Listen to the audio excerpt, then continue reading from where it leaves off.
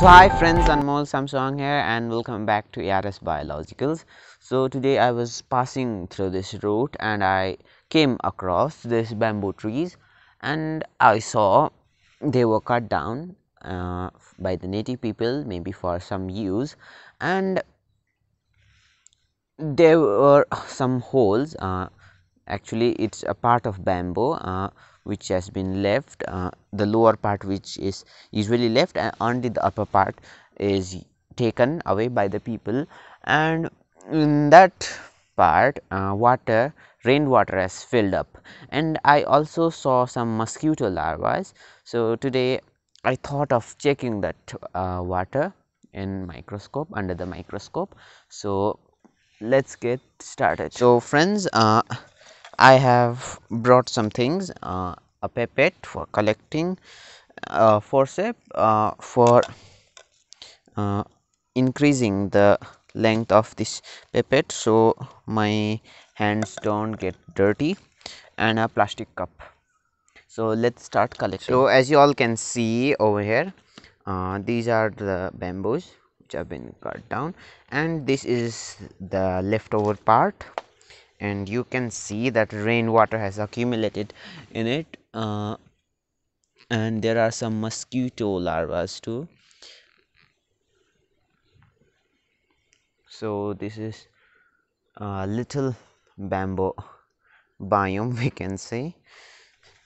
So friends, I have a pipette, forceps and a plastic cup. So if I collect water sample with this pipette only, the pipette can reach to I think to this level only, because it is short.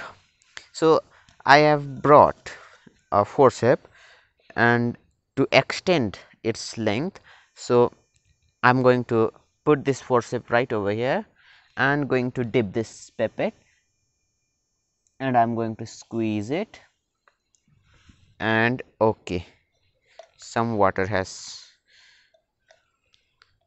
came. So let me try it again. Okay, only little bit of water is coming.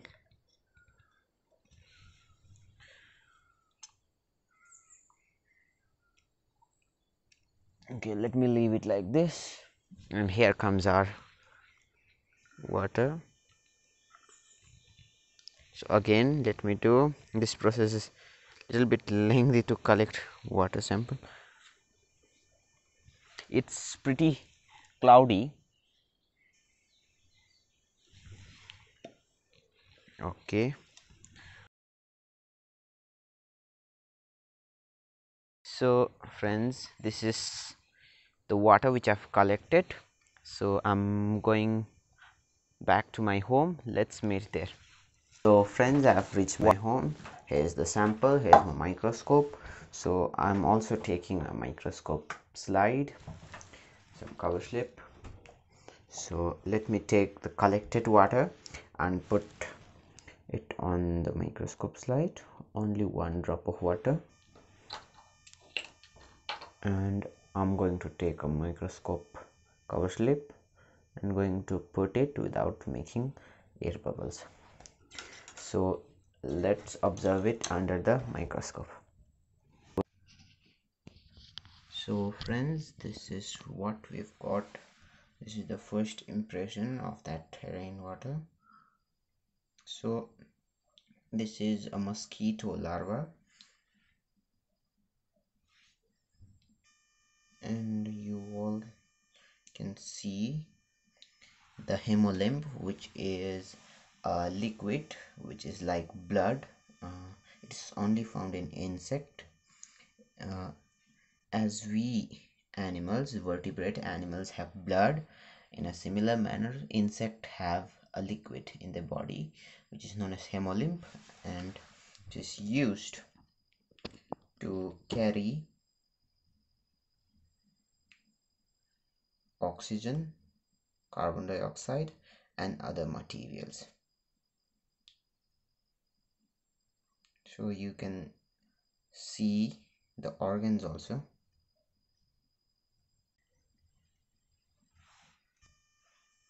So here are also some organisms, and that is a paramecium and some algae. So you can see it, you can see the cilia also right now. You can see the food vacuoles properly.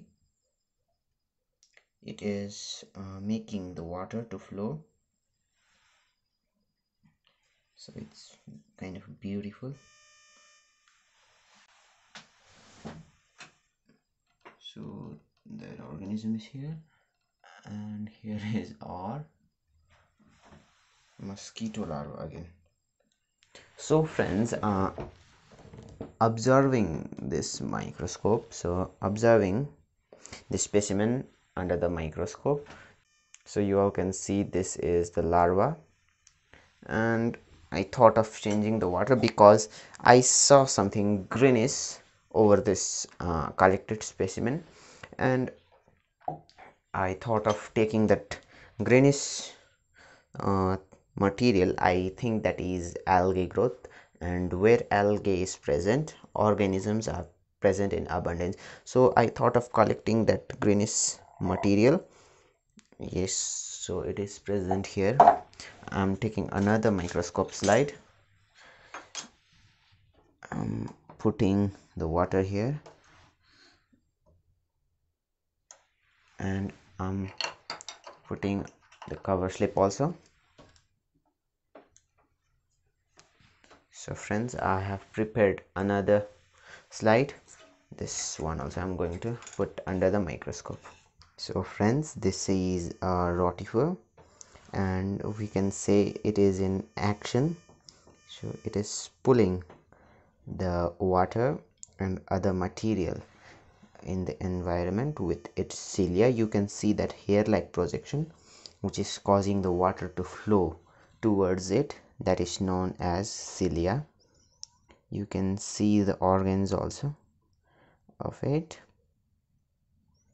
You can see the materials or the items are being whirled, or we can say it is being pulled towards it, towards the rotifer. It is swimming round and round. You can see that structure going round and round. Oh, here comes another one. So these creatures are pretty great to see. You can also see the diatom. So they are very slow movers. It is moving, but you have to observe it very carefully. So they are very slow movers.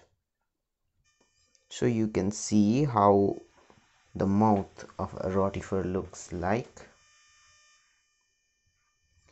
So it's kind of spinning, and you all can also see the algae. Oh, here are some colonies, great colonies of rotifer.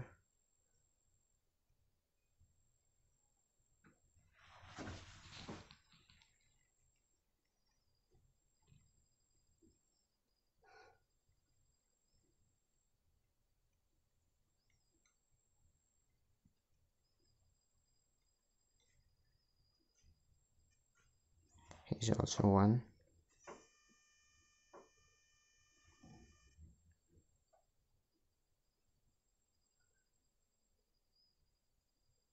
Oh, there are two. I am very surprised that this rotifers have built a family in that stagnant water. Oh, very, it's a very happy thing. You can see the Spirogyra algae also. That is an Spirogyra algae. You can see the spiral patterns. It's beautiful.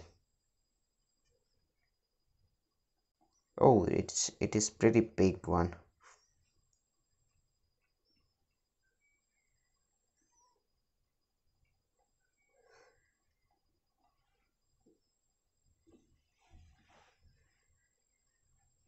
They are pretty fast guys.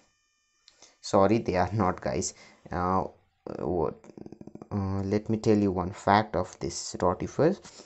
For millions of years the males have gone extinct. The thing which you seen in the screen are only female.